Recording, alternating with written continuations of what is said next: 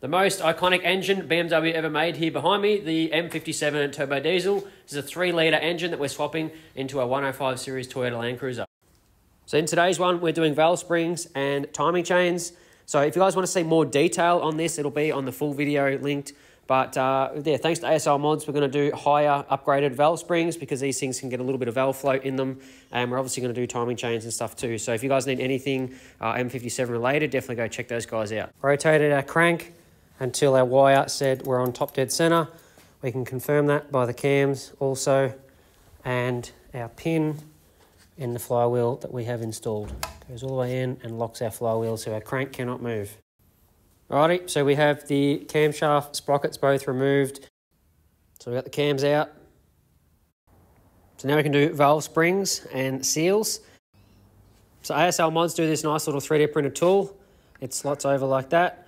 We crank it down, we take our little collars out. Okay, so I'm going to do the stud method. You can use bolts or whatever sort of you want to do. Pretty much you go down and just work these nuts all the way down. Okay, so we'll gradually tighten these.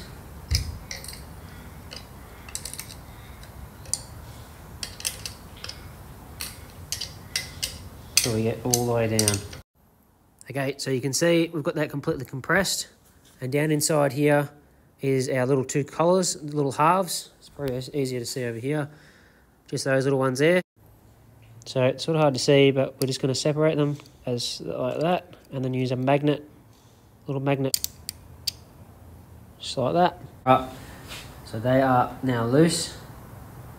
We just take them out just like that. Just gently pull up on it, just like that. Okay, so I found a little screwdriver down in there with a rag and just clean up that. So now we can slot that over the top gently.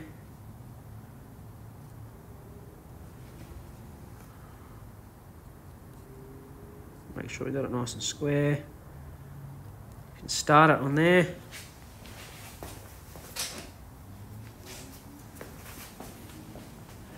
And we can take a 16mm socket, put that over the top and just gently wiggle it down until it's pretty much home.